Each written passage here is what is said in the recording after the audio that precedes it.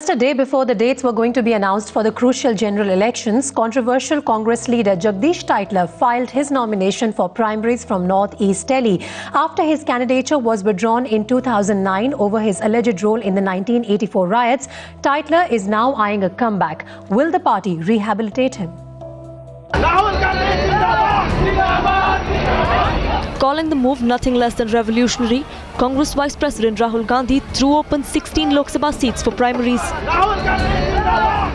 And now, in a surprise move, controversial Congress leader and former MP Jagdish Tytler filed his nomination for primaries from North East Delhi. इस वक्त एक process के अंदर मैं participate कर रहा हूँ. बाकी पार्टी के ऊपर है. Party high command is final. Jagdish Tytler, whose candidature was withdrawn over his alleged role in the 1984 anti-Sikh riots, is once again eager to contest the Lok Sabha elections.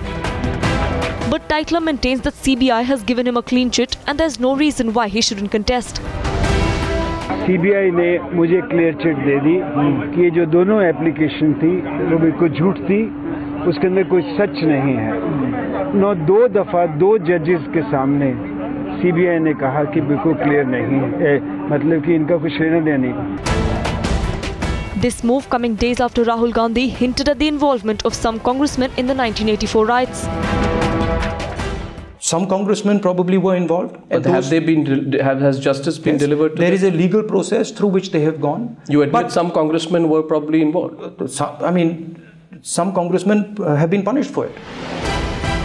But the Aam Aadmi Party is questioning Congress over Tytler's move.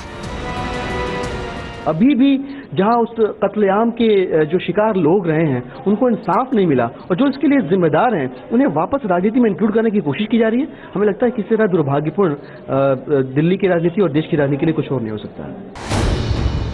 Times Now first reported on the possible re-entry of tainted Congress leaders Suresh Kalmadi and Ashok Chavan. And now, with Jagdish Tytler throwing his hat in the ring, will the move backfire for the Congress in the upcoming Lok Sabha elections? Bureau Report, Times Now.